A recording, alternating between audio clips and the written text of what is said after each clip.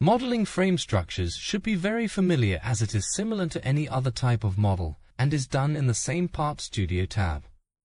You can use other features like the hole feature, move face, and mirror and pattern features to modify the geometry as needed.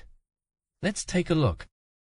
If the segments should have cuts or holes within the geometry, you can sketch and quickly create these features just like any other part.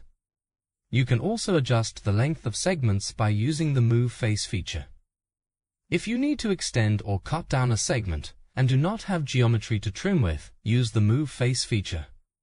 Select Offset or Translate and the end face of the segment. Then input the dimension to adjust it by. If there is other geometry to trim by, use the Frame Trim feature instead. This is explored in the next video. Frame structures that are symmetric can take advantage of using mirror and pattern features to model more segments.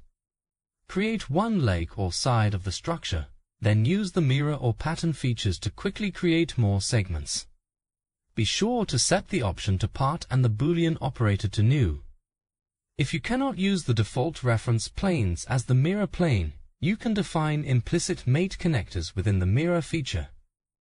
Use an edge of an existing segment to find the center to mirror about. This makes it easy to define the structure without having to add more planes or other features. If you would like to split a large segment to several smaller segments, split the underlying sketch or curve. Within a sketch, use the Sketch Split tool to split the sketch entity into smaller ones.